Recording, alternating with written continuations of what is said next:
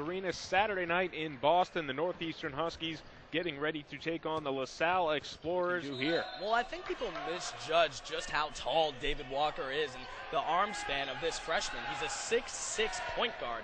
With that arm span, he's going to get in the way of a lot of passes. DJ Peterson from the corner for 3 points, giving LaSalle the lead right back. I guess Flores behind the back keeps the ball to himself, avoiding Tyreek Duren. Stahl over to the left side for Smith. He's got a battle with Mills. Now Stahl again. Goes inside, tries the shot, and a big swat right down low. A one-man dunk. Ramon Galloway was all by himself. Went with the windmill. A little bit of excitement there. All right. Let's see what Northeastern does.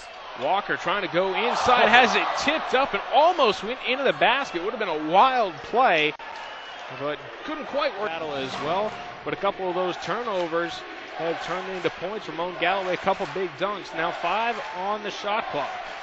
Duren has it, tries to go inside, has to put up a shot, and it's good.